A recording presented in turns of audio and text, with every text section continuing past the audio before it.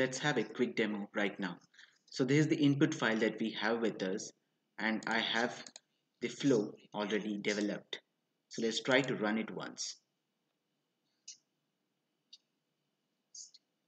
Here the bot has launched the website and is trying to enter the data into it. So this is the first record, and the backend it's trying to send out an email. Now this is the second user.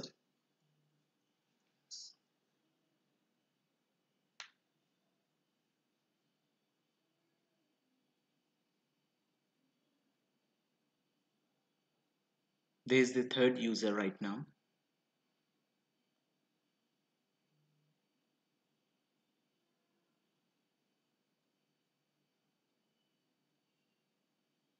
So because in the backend it is trying to send out an email which we'll not be able to see, there is the fourth record from the Excel.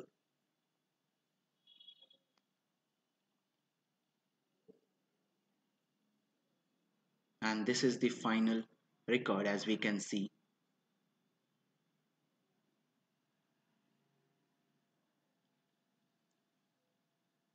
So once that is done, it has closed the website, the web desktop application, and it has ended.